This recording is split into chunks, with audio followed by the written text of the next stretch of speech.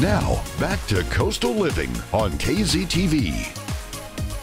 Welcome back to Coastal Living, and with us now we have two amazing guests from the Nueces County Juvenile Justice Center to talk about a very special program.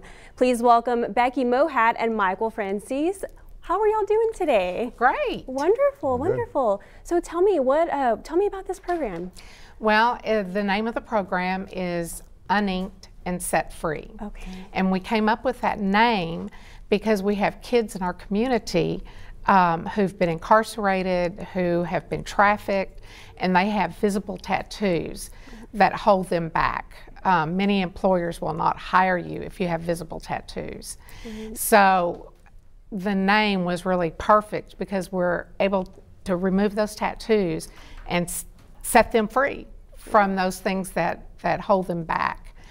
We're launching that program today. Wonderful. We're having a ribbon cutting over at the detention center, and we're going to start that program. So we're real excited. Yes, that sounds very exciting. And the first time you were on the show, the program wasn't fully funded. Right. Right. So now that you have secured funding, what does that mean for you all? Well, it means everything because we can do what our mission says, to remove those visible marks that hold at-risk kids from being successful. Wonderful. So yeah, it's real exciting. Yes, it is. And Michael, tell me a little bit about your history. Well, I was, grew up in New York, Brooklyn actually, and I was a MAID member, a captain in the Colombo crime family back then. My dad was the underboss of the family at one time.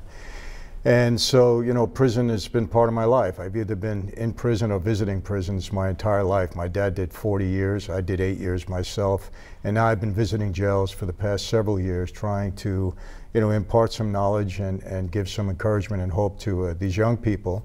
And several years back, I discovered with these gangbangers that, put tattoos all over their body, that when they do come home and try to turn their life around, it's a problem. People don't want to hire them. So came up with this program. Last time I visited Becky, she really took to it and thought there was, some way to help the young people that she always, tries to encourage. And now she went out and, created this program here and got it funded. And it's amazing how quickly she did it. She did it faster than I did. Absolutely. It was amazing. And what is your role in this program? Just to support it. We're going to the jail today to speak to these young people, give them some encouragement and hope. Lead them to the program if they need that help when they get out. And I just do this around the country, actually around the world, just try to support programs like this because they're really vital and they're necessary. It is absolutely vital, and this is an amazing thing that y'all are doing. And speaking of amazing, I want to talk about this book here. It's it's the Blood Covenant. Right. Right, so let's expand a little bit more on that.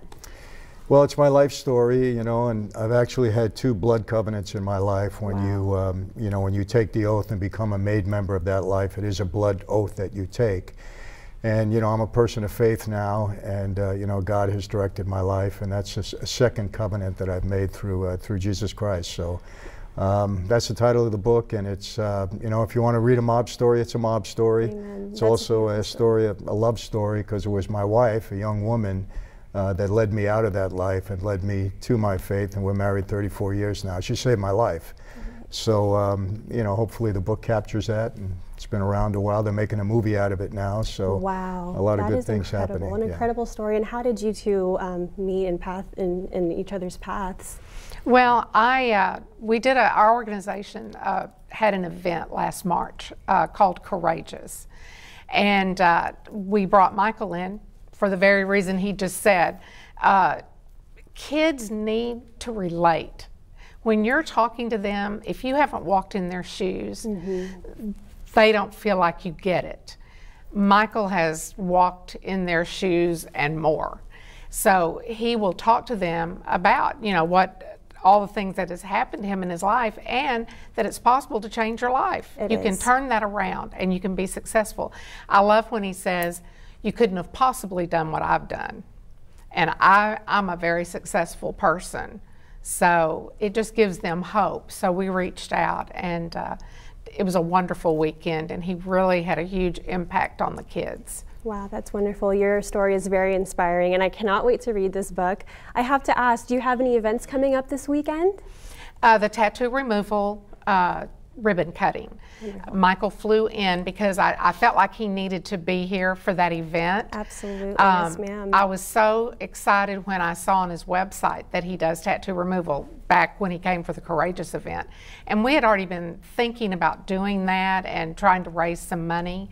So he's helped us, you know, guided along and he helped us choose the right machine, and yeah, so it was only proper that he be here to help cut the ribbon. That's amazing. So from 4 to 6 over at the Juvenile Detention Center. Thank you. It's open to the public, 2310 Kalahar Road, and everyone's welcome to come. Thank you for reiterating that. We had the information on the screen, and thank you both for coming in today. Thank you for sharing your amazing story, and Becky, thank you for everything that you do around the community. Thank you.